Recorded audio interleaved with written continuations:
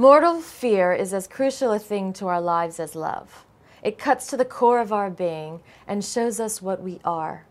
Will you step back and cover your eyes? Or will you have the strength to walk to the precipice and look out?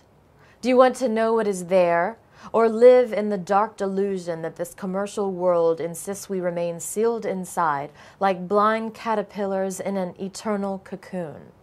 Can you fight your way out of it and fly, or will you curl up with your eyes closed and die?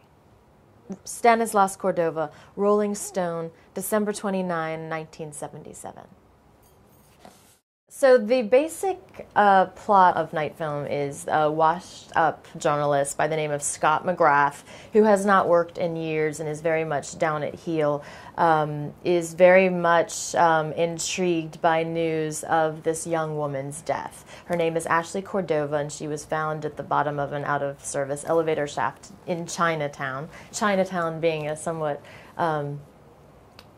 well-known place of mayhem and mystery in popular culture. So with news of this death is really striking to him, not only because she's so young, but also her father just so happens to be this very reclusive, divisive, cult horror figure and director named Stanislas Cordova. And McGrath and Cordova have a long history of, though they've never encountered each other, they've been foes, and Cordova turns out to be a quite powerful foe, because the ultimate, your enemy who never really shows his hand and is always remaining in shadows is the most powerful enemy of all. And that's very much been McGrath's experience of Cordova. He had tried to